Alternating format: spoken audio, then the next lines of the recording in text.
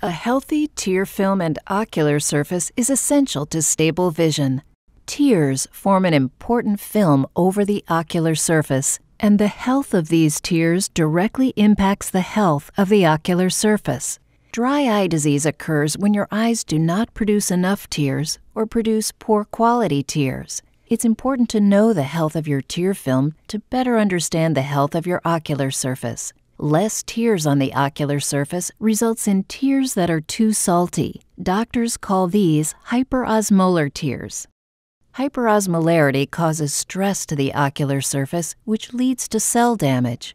When left untreated, hyperosmolarity results in the death of ocular surface cells and progression of dry eye disease. Dry eye disease is usually associated with eye discomfort and fluctuations in vision. A healthy ocular surface provides clear, stable vision. An unhealthy tear film and ocular surface can lead to unstable, fluctuating vision. This can have a significant impact on your quality of life, in addition to eye strain and discomfort associated with dry eye. That's why it's important to have the quality of your tears analyzed by your doctor. The Tear Lab Osmolarity test collects a very small quantity of tears from the eye quickly and painlessly to assess tear film quality.